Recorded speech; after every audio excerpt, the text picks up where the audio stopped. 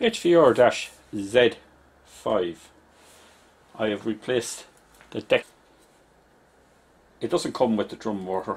I put the drum motor from the old deck into the new deck, but now the new deck needs its tracking tape pad adjusted to because it's not been set up for the heads that are in the unit. What you will need for this is your remote LANC tool, which connects to the LANC port, which is right here.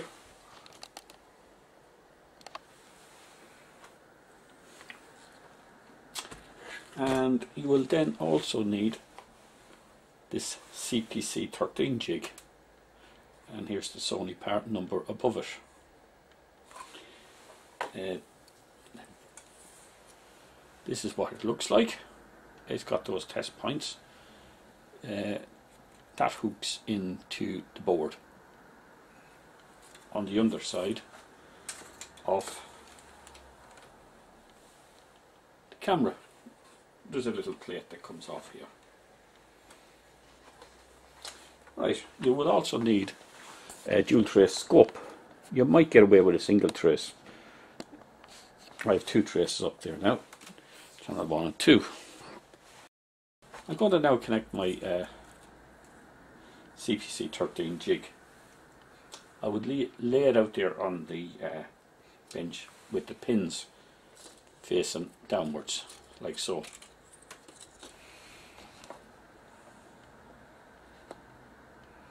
And then I would connect it into straight into the port in here.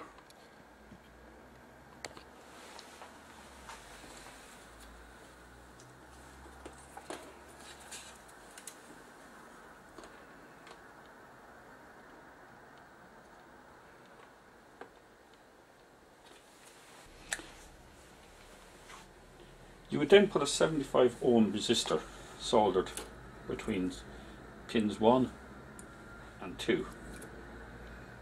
This is just a 75 ohm resistor I made up. You can get them from Sony. Let's see. It's part number 124780411. But you can make up a 75 ohm, or you can just get a 75 ohm. I then connect channel 1 to pin 2. Channel 1 of my scope. And then my channel 2 I'll put to pin 4.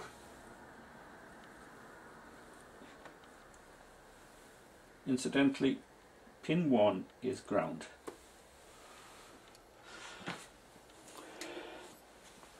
Now we have to switch on the camera and put it into the play mode.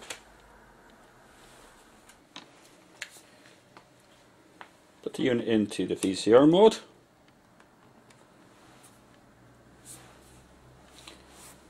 Press the play button. And the unit is up and working.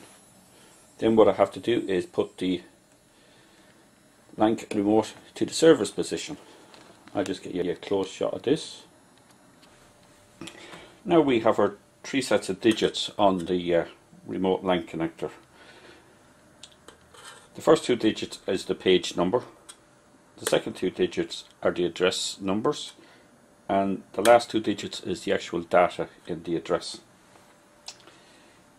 To change the page, you press these page buttons and you can see it changing there on the page. Change the address and you just go up and down with them 2 buttons, and these 2 buttons then are for changing the data. As you can see, the 0 in the data on that address, and sometimes you have to actually write the data to that address, but in your service manual it will tell you when to write the data. We have the output of the heads going to channel 1 of my scope, and the head switching is going to channel 2 I'm going to use the head switching tool for synchronizing my heads, so I can adjust the heads. Now first what we have to do is go to address 10, page 0, address 10. So we go address 10 and check the data. C is 00. It is 00. Now we go to page 3, address 26, 26, and set the data to 31.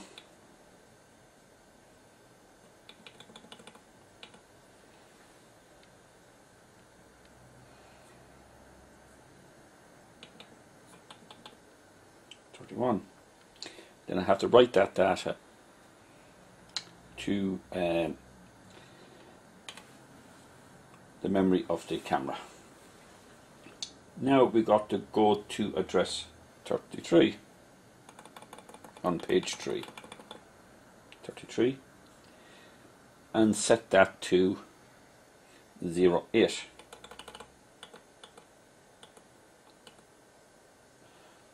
Okay.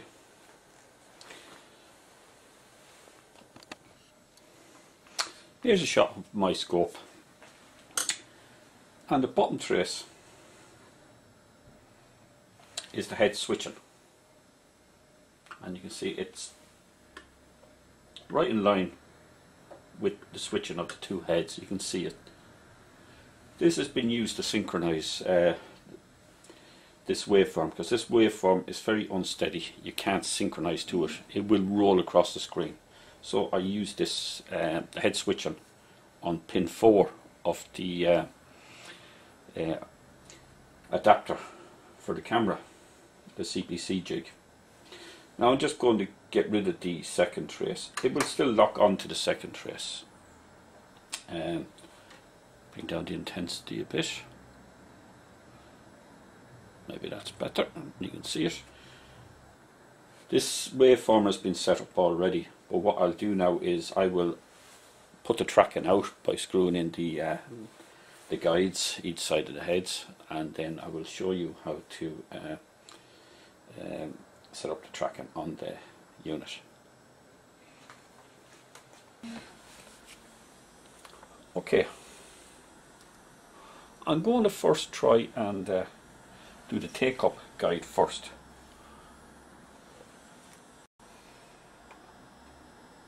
This is the take-up guide here I'm doing.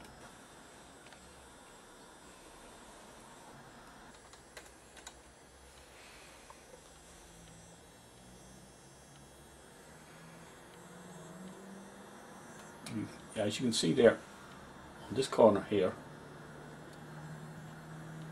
bringing that up. Okay, I'm just going to leave it here, and I'm going to do the supply side, so you can do this side of the waveform. There's a bit of a slope on it, but you can see the same waveform here on the other head, so we can just use that as a reference.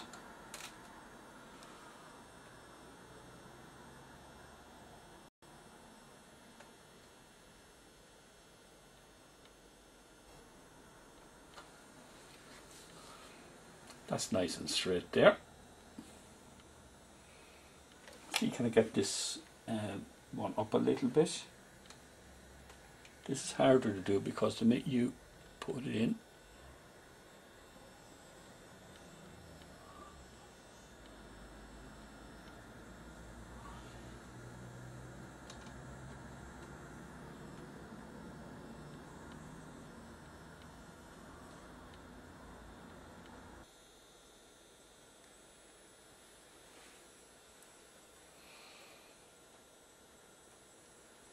okay, right there, and that's as flat as I'm going to get it with this tape I have in it. As you can see, this is one head and this is another head here. I'll just change it here. Don't mind the waving up and down, it's such a small signal, it picks up interference anywhere. As you can just look at it, it's flat, and this one here is flat as well.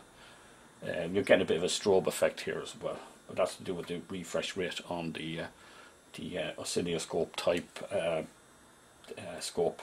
I just changed the time base to stop that driving you mad. It would be the same process with the factory alignment tape, the exact same, but it would be to a standard. I'm going to now go back to my LANC connector and change that data I've changed. You've got to go to page 0, address 10,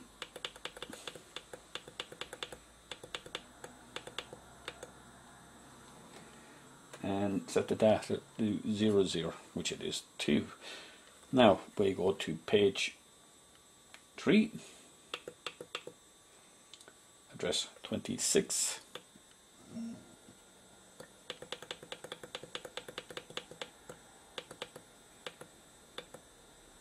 and set the data to 0.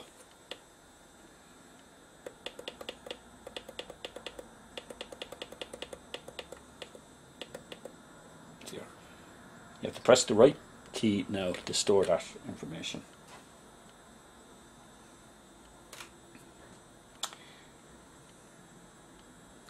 Now we go to address 33.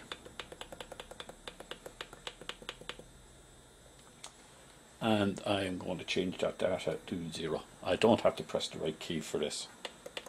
And immediately I do that, my RF waveform disappears off the oscilloscope.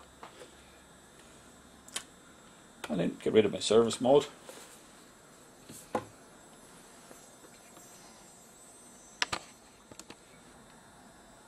Take my scope leads off.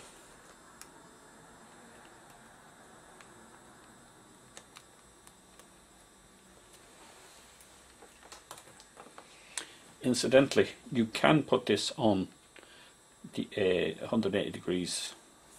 You can change this, put it around and put it in like this, and you will get waveforms on some of the pins, but they won't be right. So make sure you put them in, orientate the pins like this when you're putting them into the service port in the bottom.